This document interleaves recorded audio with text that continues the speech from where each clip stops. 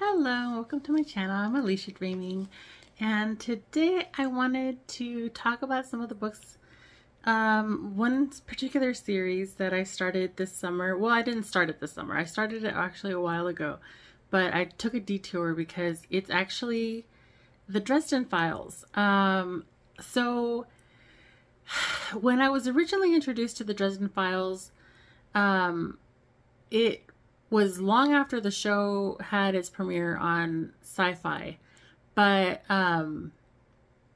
yeah, like I just I finally got talked into watching the show and reading the books and stuff, and like the show is okay. I mean, it's sci-fi, you know. You can tell the production value is kind of low, but I was really in awe of the actress that they got for Murphy.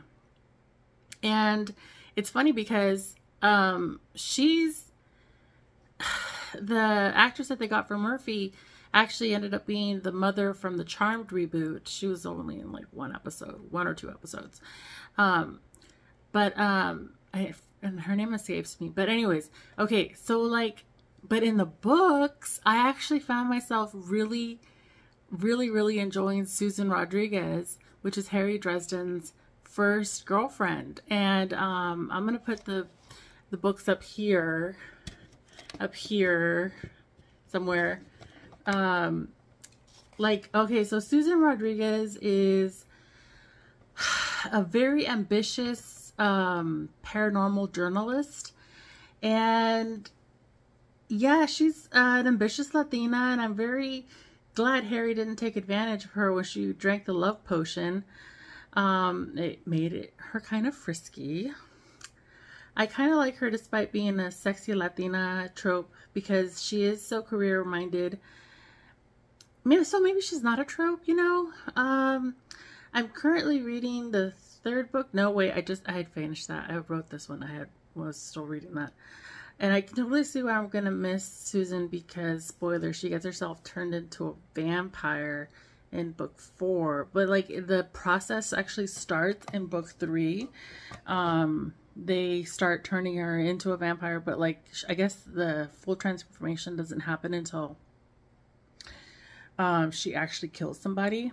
So, yeah, I felt really bad for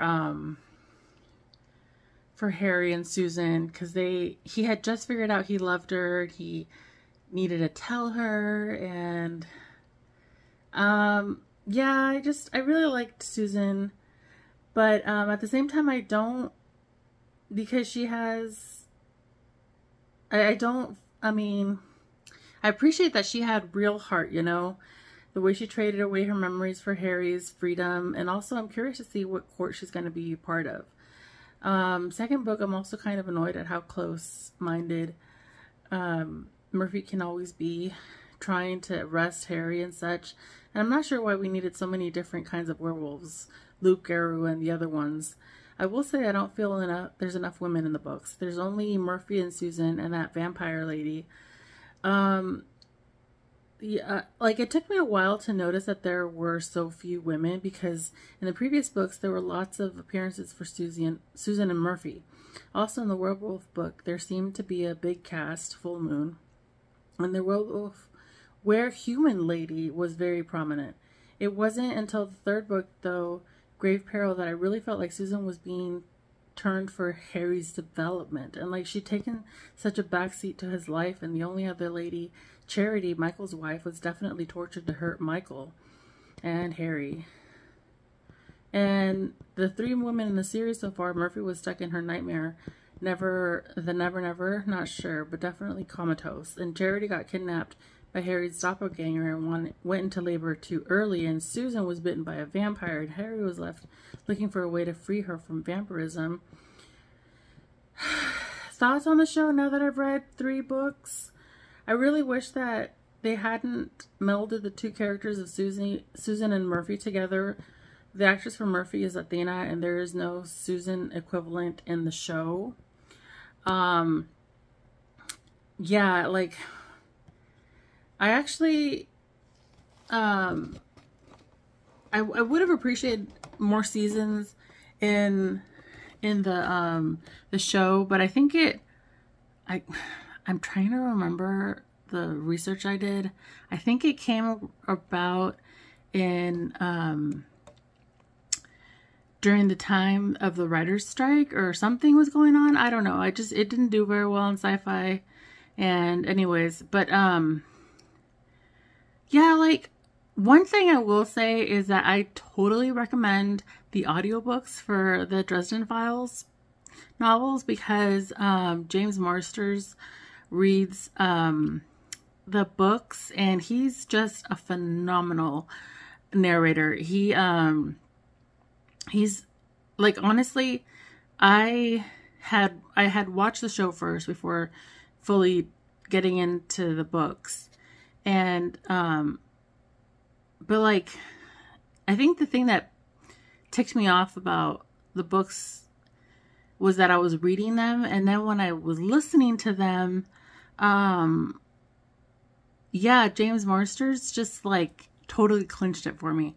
I don't know if you know him from Buffy the Vampire Slayer, Spike. So yeah, he's pretty cool. But yeah, like I really enjoy the books. I hope to do a deep dive of, or like I'm not gonna do one by one book reviews because I mean they've been out for a while. People know them already. They're pretty popular. But I would like to see the franchise come back in some shape or form. Not necessarily a sci-fi show because sci-fi is, you know, like pretty much dead now. But yeah, it was a fun show, and I think I really think that it could have been, it deserved more seasons because there's so much source material. But yeah, that's my review of the first 3 books.